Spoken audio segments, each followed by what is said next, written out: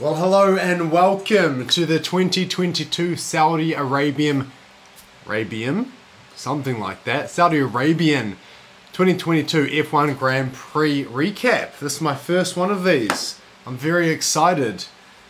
I am just an F1 fan who is going to talk his way through what he thought about the race. Firstly, how good is F1 in 2022? We've had, in my opinion, 8 years of some pretty average racing, to say the least. We had Mercedes, and credit to them, get on that hybrid era and just dominate it from the outset, and everybody was playing catch up for the last 8 years.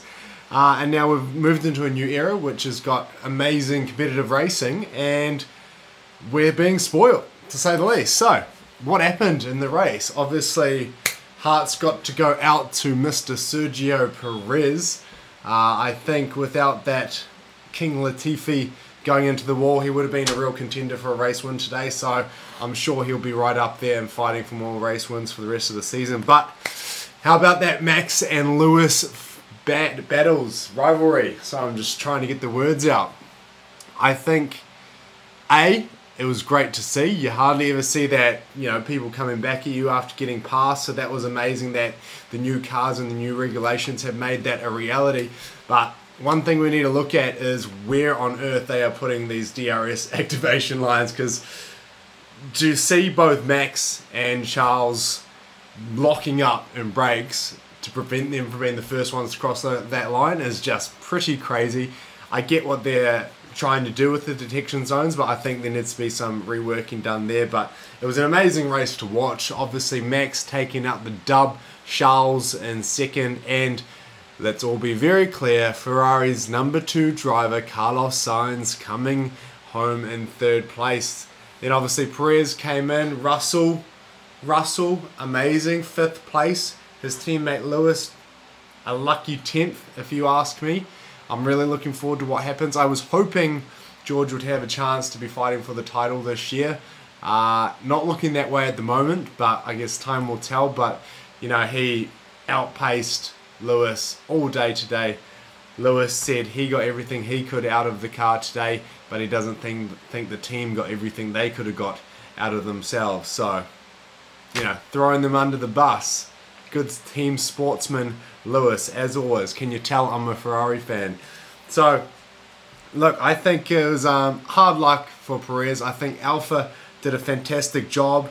I think Latifi is making a bit of a running joke of himself in terms of his crashes influencing race decisions. But all in all, it was an amazing race. I'm really looking forward to Australia in 2 weeks' time. I am not Australian.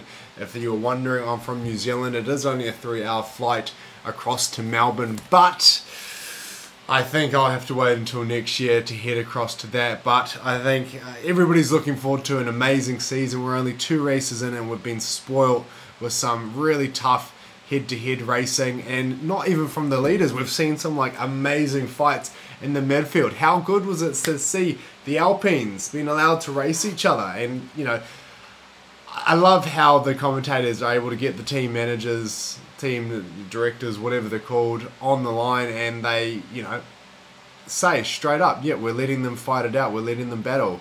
Obviously, at some point, they did come in and tell Ocon just to maintain position, but we're being spoiled. I think we'll have to take our hats off to the people who made all the new regulations a thing.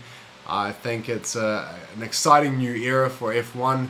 As a Ferrari fan, it's been depressing the last few years, to say the least. But it looks like they're back, got their stuff organised, and it's going to be a Ferrari-Red Bull battle, at least for the first half of the season. And then, hey, maybe Mercedes and who knows who else might be able to join them up there. But looking forward to it. That's my very first race recap. It will get a lot better. I will be talking a lot better. I will have a lot more structure, and I may even have some nice little graphics on the screen in future. But for now, that's what you're going to have to put up with. 2022 Saudi Arabian GP. Max Verstappen, Charles Leclerc, and Carlos Sainz taking out the podium.